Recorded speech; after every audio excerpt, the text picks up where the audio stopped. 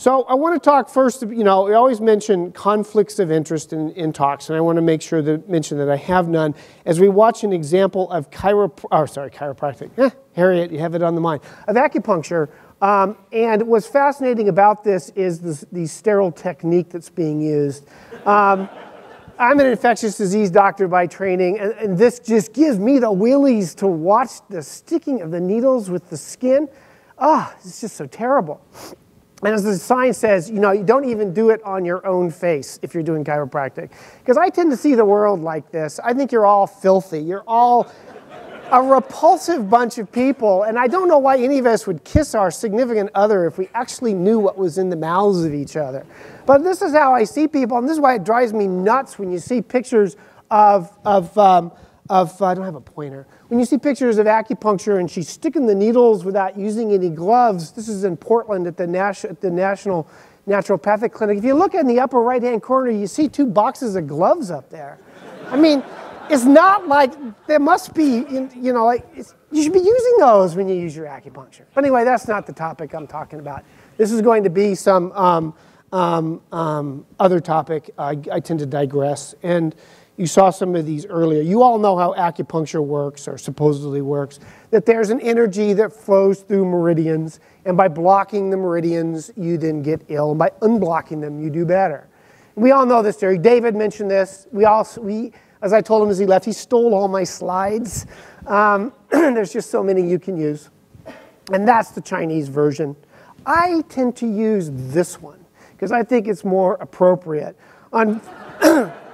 Unfortunately, Kenny's dead. He died of a heart valve infection. Those bastards killed Kenny. But that's the better way of thinking about the theory of acupuncture. But when you talk about acupunctures, there's actually which one? Because there are a lot of acupunctures. There's probably as many acupunctures as there is practitioners. There's Chinese, there's Japanese, there's ear acupuncture, there's hand acupuncture, there's tongue acupuncture, there's electroacupuncture. There are so many different forms of acupuncture that it boggles the mind. Everything mapped to a different part of the body. It's amazing how many different forms there are. So when they say acupuncture works, you always have to wonder which acupuncture are they talking about. There are and boy, you have to have a strong sense of nose or smell to do that particular form of acupuncture. And you can see mapping like this is very popular for finding things, including the various forms of acupuncture. And David stole my slide, so I'll just skip by this one right away. But there are so many forms of acupuncture I think is important to go through. They have I pronounced my Japanese wrong, the Rodokaru, how's that for my Japanese pronunciation, that uses a neurometer. They went on to form Scientology, I think, later. There's motion style acupuncture. The Wan Li is a great one at the bottom. It has the end of the acupuncture has a hook on it, and they use it for pulling pieces of tissue out of you while they do it. It's a very spooky kind. There's laser acupuncture. There's electroacupuncture. The Portland Trail Blazers, my team, go Blazers, they all use moxibustion, and if you watch the Blazers play, you'll see bruises on their back from using moxibustion as part of their acupuncture treatment. I wonder what the regulating marrow C acupuncture is. It sounds very interesting if you have, I don't know, an anemone illness or something. But these are more forms of acupuncture. There is the wrist ankle acupuncture, where they only put things in the wrist and the ankles. Or Dr. Huao Shiping's, he uses golden needles, so it must be better if it's golden needles. I personally like the last of the bottom, Dr. Wu Zhu's form of acupuncture. It's assisted by the middle finger. I understand that one. I could not drive if I did not have a middle finger to assist me. So that's a very important form of acupuncture. You have music acupuncture, which is like a cleansing quantum shower. I have a quantum shower box for my cat. I still don't know if it's clean yet or not. There's bee venom acupuncture and catgut acupuncture. There is red hot fire acupuncture, where they heat it up red hot and inject the needle while it's still glowing. But to my surprise, I could not find any ice acupuncture. So there are just an enormous number of forms of acupuncture. When they say acupuncture works, which one are they talking about? I really like the wrong 10. The Tong Ren, I got it right the first time, acupuncture, where you have a little homunculus, a little voodoo doll, and you bang on it with a silver hammer to make you better. And you get videos of adults banging on their acupuncture meridians on a doll to feel better. So there's as many forms of acupuncture as there are acupuncturists. And so when someone says, well, acupuncture works, I always want to know, well, what form of acupuncture are you talking about? Whose acupuncture? Whose style? It's like the old kung fu movies I used to like to go watch in high school where there's one school battling another school. Which one is it? I think this is the most interesting real study of acupuncture because they compared acupuncture to fake acupuncture. And the fake acupuncture, and that's being redundant, I know, is twirling toothpicks on the skin. And they found that twirling toothpicks on the skin was just as good as using needles. So the sham acupuncture of twirling toothpicks, toy boat, was just as good as relieving pain as was real acupuncture. So when they say acupuncture works, well, it works as well as toothpicks does. Most people would say, well, if your acupuncture is no better than placebo, if your therapy is no better than placebo, then it doesn't work. However, in this study, everybody looked at it and said, oh my goodness, acupuncture works as well as toothpicks. Therefore, acupuncture works, which is the weirdest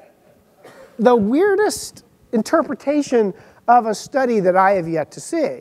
It's weird when you read the literature about acupuncture and you read the studies, you'll see study after study that says, you know, acupuncture works. Acupuncture is compared to placebo.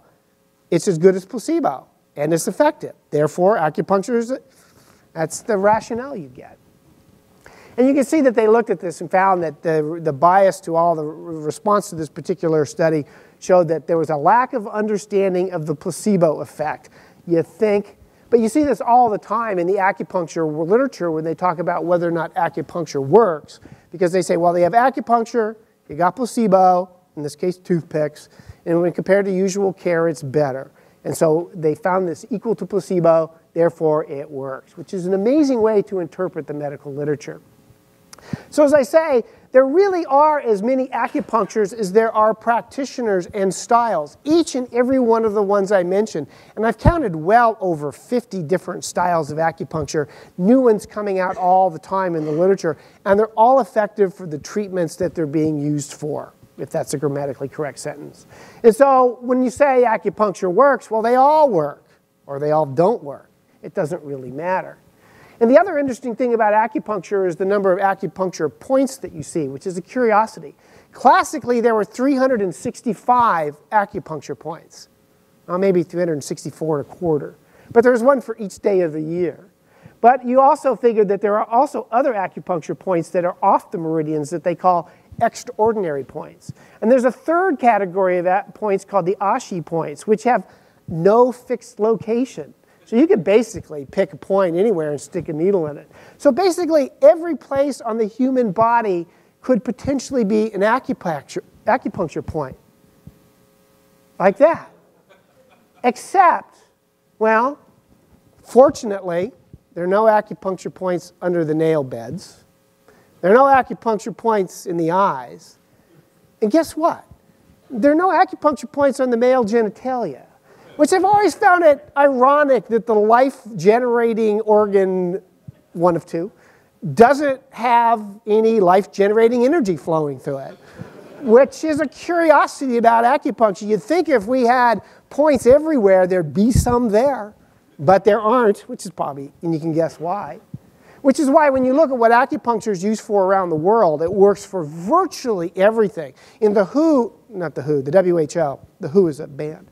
In the WHO, they even have it curing blindness, which was quite remarkable. But it's actually used around the world and found to be effective for everything, except birth control, which I've also found a curiosity about acupuncture. You can make people pregnant with acupuncture, but you can't prevent it with acupuncture, which I always have found to be a curiosity. So, and generally speaking, which is also interesting about the whole pseudo-medicine world, there is no alternative acupuncture. And I think we have 6 billion people on the planet as proof of enough of that statement. I think acupuncture could be used as a form of birth control. No, we won't go there. So, it doesn't matter where the needles are placed. It doesn't matter what style is used. It doesn't matter even if needles are used, you get efficacy from acupuncture. It doesn't matter what form, electro, needles, lasers, all do the same. So why then does acupuncture work? Well, what do you mean, of course, by work? I mean, that's an important definition. When I say a process works, when penicillin works to cure syphilis, it kills the bacteria by messing with the cell wall. So for me, I know how penicillin works. How does, to my mind, when you have something working, it's altering the underlying physiology or anatomy of the problem at hand. That would be my definition of works. And by this definition, acupuncture does nothing. But it is effective. Patients do have a good result of seeing an acupuncturist. Why do they do that? Because it does have perceived effects. And I think there's just some interesting studies. I can really talk for 3 hours on acupuncture. But some interesting studies I want to talk about that do cast some light as to how acupuncture has the effects that you see on people. And there's a bunch of interesting things. You know, it's kind of a Zen koan, I suppose. If a patient says they're better, are they not better? You know, one hand clapping. If a tree falls in the forest and no one around to hear it, does it make a sound? It does not. That was proven by Bob and Ray back in the 1950s, for those of you who are unaware of that. But there are a lot of things that can influence how people perceive pain in studies. Interestingly, there's a study that shows that the people who mice that smell male exhibit less pain. So being male, I usually thought I just smelled bad. I usually thought my 17-year-old who can really smell funky but it turns out it's an analgesic effect to smell a male. How your observer, how the person gives you your acupuncture can interpret how you respond to pain. And I'm going to talk mostly about pain studies. But if you have a good facial expression and a good body language, the person you're dealing with is going to have experience pain less. And of course, touch is important in any medical therapy, except for perhaps the chiropractor who pops an inch above. I never understand how Reiki works because you're not touching. But we are monkeys, and when monkeys groom or apes, we are apes. And when apes groom each other, it's a relaxing process. And a lot of these things, you know, if you have a male acupuncturist touching you, between the smell and the touch, you're probably going to feel better on the process of that. But the most important, you all know this one from Penn and Teller's bullshit. That's actually not a magnet. That's a giant, that's a downspout from a gutter system, bent into the shape of a magnet and painted like a magnet. The patient was told it was a magnet. The patient was told it was going to make her better, and she felt better for having that giant magnet put on them. Bigger is better. And what's really important, what's really curious about the acupuncture literature, which some of the stuff out there, is how important it is that belief in that you're going to have acupuncture is probably, and that it works, is probably the most important characteristic in whether or not acupuncture works for you. It's not the blockage of meridians, etc. It's your belief that what you're going to have is going to be an effective intervention, in this case predominantly for pain. For example, in this particular study, it showed that it was expectation that they were going to get better that showed that the patient was going to have more response to their pain therapy, which I think is quite interesting here in the acupuncture literature. And you find this consistently. That is the anticipation and that you think it's going to work, therefore it is going to work. And they found again in this particular study that, that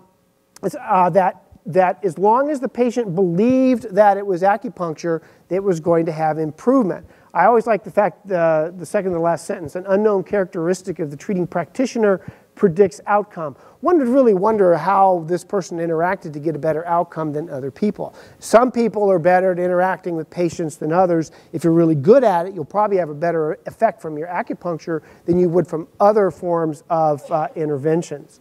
I really like this study that was out recently. I don't have a pointer. If you look at what they showed is that this is for, what was it for? It was for something, pain, okay.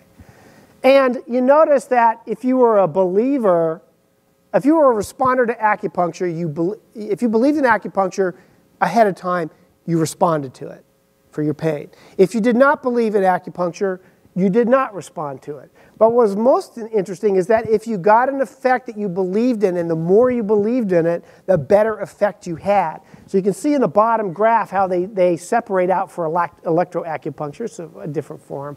So in the middle graph, it showed that patients did better if they believed than not believed. They responded more if they believed than not believed. In the bottom one, it shows that the more, to sham acupuncture, in the bottom one, the more they believed in it over time, the better effect they had from pain, which I think is an interesting response. And this was also an interesting response where they told patients you were going to get, is this the one? Yeah. They're going to stick them with needles. They said, we're going to stick you with a needle, it's going to be painful, and it hurt. And they told them, we're going to stick you with needles, it's going to cure your pain. Same procedure, it cured their pain. So their expectation as to what that needle represented resulted in their response to the acupuncture needle, which I think is really interesting. If you're going to get poked with a needle and you know it's going to be for pain, then you're going to hurt. I think they should use that in the blood drawing lab and tell every patient who's going to get their blood drawn, this is going to be this is acupuncture blood drawing. And put the syringe on and say, this is going to make you better because you're getting an acupuncture treatment while we draw your blood. And all those people who are phobic about getting their blood drawn will probably do well. Same with giving shots to the shot phobic. You know, when I give my kids their vaccines, and they're all up to date on their vaccines, surprisingly, they, oh, no, son, this is not a vaccine, it's acupuncture. And they'll probably do better with it. And it's also interesting that this is the same study. That same similar study, where the expectation that it was going to be acupuncture, there's the one I want to do, is going to be the same. It's very interesting that, oh, this is the cool one, all right. This was even a more interesting study. They developed phantom acupuncture, all right, not just sham acupuncture, phantom. They arranged it so the patient couldn't tell if they were getting a needle, but the person came up to them and did all the manipulations but didn't actually touch them. It was phantom acupuncture. And if you believed that the phantom acupuncture was effective, you had more effect than if you didn't, than you did if you had real acupuncture. So I'm getting incoherent up here. What happened, and so it's interesting that if a patient believed that the phantom acupuncture was effective, they had a variety of effects that were pretty much equivalent to real acupuncture. So believing that you were having acupuncture even when you weren't being touched, even when you weren't having any interaction that was actually messing with your meridians, you still had physiologic responses that were equivalent to, quote, real acupuncture. And it made a difference as to whether or not you were believed it or you didn't. So the NC were the not convinced and the C were the convinced. And those who were convinced that they were having phantom acupuncture had more effects than those who were not convinced who had phantom acupuncture. I think this is really interesting, that just thinking that you're going to have acupuncture and you believe it's happening is enough to have you have a response to acupuncture. And you can see there was no difference in the response in various physiologic parameters as to if you're getting real acupuncture, phantom acupuncture, or phantom acupuncture and you didn't believe in it, although there's a little less effect if you didn't believe that you were getting phantom acupuncture, which I think is a really interesting result as to how interactions with people and interactions with patients, if they believe it's going to be effective, it's going to be effective. But this is the coolest stuff of all. Now, the phantom hand illusion I just learned about recently. You can see the lady there. Her real hand is over there and she can't see it. But she can see the rubber hand, fake hand. And if you touch her, in this case, her right hand and her fake hand at the same time, people incorporate the fake hand and they start to think it's their own. And if you do stuff to the fake hand, they will react as if you're doing it to their real hand. So you can, this is so weird, but you can fool people into thinking a rubber hand is their own hand and then do stuff to it and get reactions out of them. You can touch it with an ice cube. Actually, not only can you touch it with an ice cube and they think they feel cold, you can touch it with a plastic fake ice cube to a plastic fake hand and they will feel it as cold. Steve needs to do a whole lecture on this whole topic because this is just weird stuff if you ask me. I'm an ID doctor. This is just like science fiction to me. But what if you do acupuncture to a fake rubber hand? There's no meridians in there. There's no key in there. There's nothing in there. If you do acupuncture on a fake rubber hand, people respond to it. So they did this study where they did a variety of real and placebo acupunctures on a rubber hand. And they got a variety of responses. These are the different, they were either going to get real acupuncture or sham acupuncture in a fake hand, which is wild. And they responded to it with physiologic response. Not if they got fake or if they got real in a fake hand, they responded with a variety of physiologic processes, parameters as if they were getting acupuncture, which is wild. And they say, well, it's because just the watching it was enough for them to get the physiologic response, which is just crazy if you ask me. But you can induce the physiologic response of acupuncture in someone by acupuncturing a fake hand with a rubber hand illusion. But even more interesting is they took people that had the rubber hand, the fake hand illusion, and they did acupuncture in it, and they did it, and they stuck them in an MRI, fMRI. And of course, you do that with everything. Everybody nowadays gets stuck in an MRI. And they had the same changes on the MRI in the brain from acupuncture on a fake hand as the same response you see when people get the rubber hand illusion, I should say, that people do when you acupuncture their real hand. So you get the same changes in your brain when you get acupuncture on a hand that's a piece of rubber that's not even connected to you. Just wild. As opposed to getting it on your real hand. Now, there are issues with fMRIs. We all know that. And so they've done MRIs of dead salmon, and they light up. So we know that occasionally you can have a positive fMRI when there's no brain function.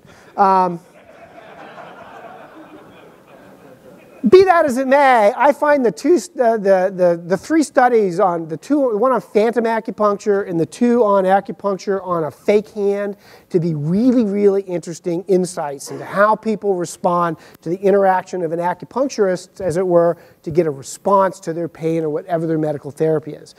So, of course, we don't need no stinking reality, and the acupuncturists will say, no, it's magic, and we don't have science to do it.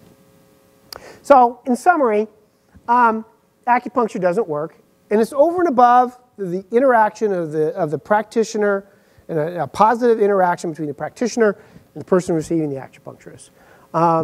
It's toothpicks. As Steve said and David said, it's a theatrical placebo effect that people get, and that's all that acupuncture really is. It's people thinking they are better when they are not. And I'm sure at midnight tonight, everybody that's drinking skeptically is going to be better looking and funnier than they were at 9 o'clock when it started. That is a guarantee. And what really is that, what this really says is that the effect of acupuncture is you are creating your reality with your mind. Chopra was right. Wow. No, sorry. Chopra's still full of shit. Just a joke. So, but basically, like any placebo effect, like any interaction, what it is in the end is the patient believing them to be better when they're not. I know that sounds, like I said earlier, a Zen koan, but people are interacting with their practitioner with a variety of external influences to think their pain or whatever their process is goes away. So that's the end of this talk. It's important to end on time so people can go for lunch. That's actually it's a Photoshop. It's not really me. And I will end there and be happy. We'll answer questions later. And don't forget to tweet to #SBMLive. Thank you very much.